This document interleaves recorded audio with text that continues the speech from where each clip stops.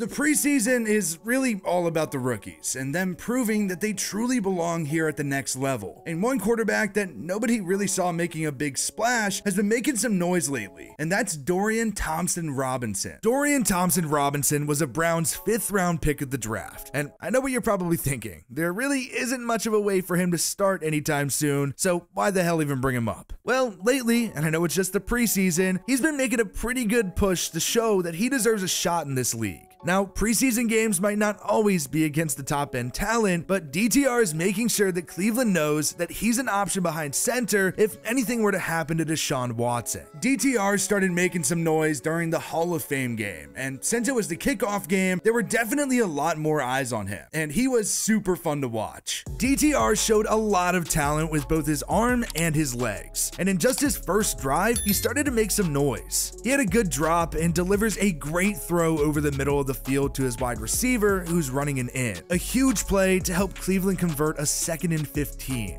DTR just looks the part on the play. Then we really didn't have to wait too long for him to start showing off that running ability. He takes his drop and clearly he didn't think he had much, so he finds room to the right and scrambles to get the first. What I really love about this play is he even does this little jump pump to try to deter the defender. It was just nice to see him showcase some of his speed too. It really felt like he was just doing everything out there. The Browns went on to score on the next play, and DTR showed that he can be pretty physical too when he kind of just threw his body at the defender in an attempt of a block. Not really the most successful block of all time, but still impressive for a quarterback. Demetric Felton ended up scoring, which is actually kind of cool because he played at UCLA with DTR. It was a really promising first appearance for Dorian Thompson-Robinson, and I can't end talking about this game without bringing up his touchdown pass too. DTR takes the snap and does a pretty good job at scanning the field and saying that the defense is slowly drifting towards the right side of the field, and he delivers a good throw to his wide receiver on a slant, and he basically just walks in for the score. It was a really promising start to his pro career. The next week, in technically week 1 of the preseason, he played well again. He kind of proved that it wasn't just some one-off. He's already shown off some of his ability to throw and run, and that is to keep teams accountable, and he sells a great run here. It's a really good fake, and DTR has the whole Commanders defense sold on the idea that he's going to take off running, and because of that, they lose sight of the tight end in the flat, giving DTR a pretty easy pass that ends up going for 27 yards. A few plays later, I think you can actually see him going through his progressions, which is really nice to see at this early of a stage in his career. DTR works through a few options and then delivers a good throw to the corner route. Now, he doesn't really look to the right side of the field, but he has 3 potential decisions to the left and finds the open man. Just very promising stuff. Finally, still have to show off his legs. Cleveland only needs a yard to pick up the first, so why not just have DTR pick it up for you? He fakes it to the running back, and then instead of throwing it out to the flat, he just takes it himself. Even though it's just the preseason, DTR did a pretty good job at making it fun to watch. That takes us to week 2 of the preseason, where DTR actually got the start and split game time with Kellen Mond. It may have actually been his worst game.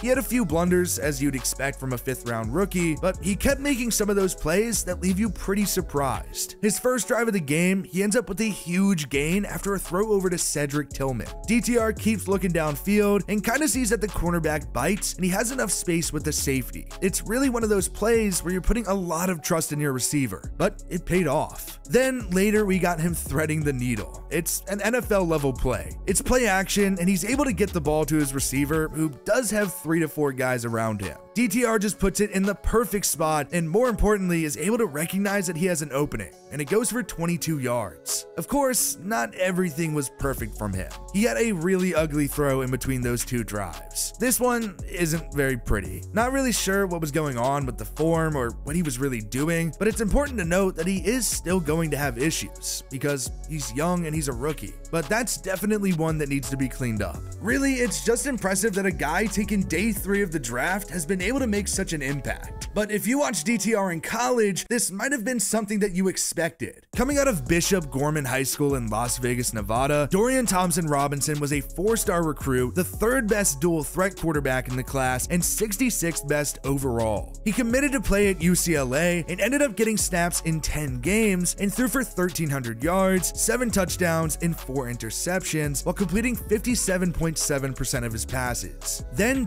DTR took over as the Bruins starter in 2019, and he was pretty impressive. His most memorable game of the year was definitely against number 19 Washington State. UCLA won 67-63 after coming back, and DTR finished with 564 total yards, a UCLA record, and had 7 total touchdowns. He also had a good game against rival USC and had 431 total yards of offense. DTR went 4-7 in his starts with a 59.7 completion percentage, 2,700 yards, 21 touchdowns, and 12 interceptions. Then on the ground, he had 200 yards and 4 touchdowns. 2020 was kind of a weird year with the pandemic and all, and DTR was the starter, but he only played in 5 games. UCLA went 2-3 in those games, but he did have a good season though, even if it was just a small sample size. DTR was second team All Pac-12 after he threw for 1,100 yards, 12 touchdowns, and 4 interceptions, and he rushed for 300 yards and 3 touchdowns. Then, as a senior, DTR was second team All Pac-12 after having 2,400 yards, 21 touchdowns, and 6 interceptions with a 62 completion percentage. On the ground, he rushed for 600 yards and 9 touchdowns. It was definitely the best year of his collegiate career so far, and UCLA was actually winning games and went 8-3.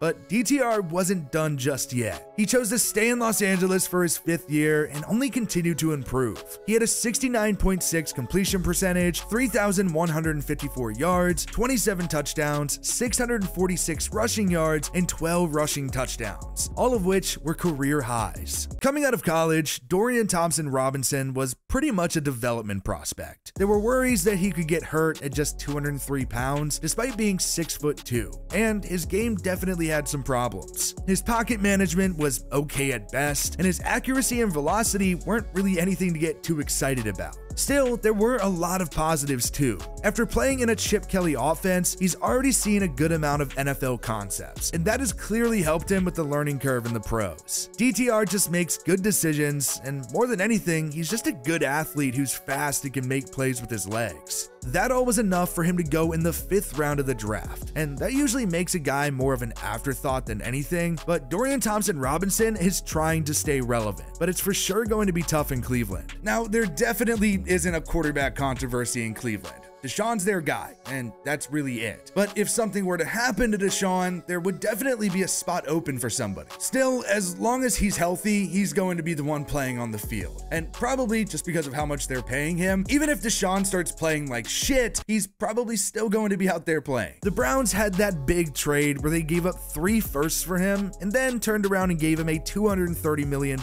fully guaranteed deal. So Cleveland desperately needs him to work out, and that's going to make it hard for DTR to even get a chance. But he also has to work his way up the depth chart too. I do think he's already better than Kellen Mond. He's really just been a flop in the pros. He was a 3rd rounder in 2021 and only spent a single year with the Vikings. It's pretty clear that nobody has really had faith in him to be anything more than a depth piece in the league. But that does leave Josh Dobbs, who I think could reasonably be the backup behind Watson. He's experienced and was even starting in games last season with the Titans. DTR definitely gives Cleveland more upside for sure, but just based off of experience, Dobbs is likely better at this point. I really don't know when or really if we're ever going to see Dorian Thompson-Robinson start in a regular season game for the Browns. I think he's really talented and extremely fun to watch, but unfortunately, barring some crazy injury to the starter, I don't think we're going to see DTR taking the field anytime soon.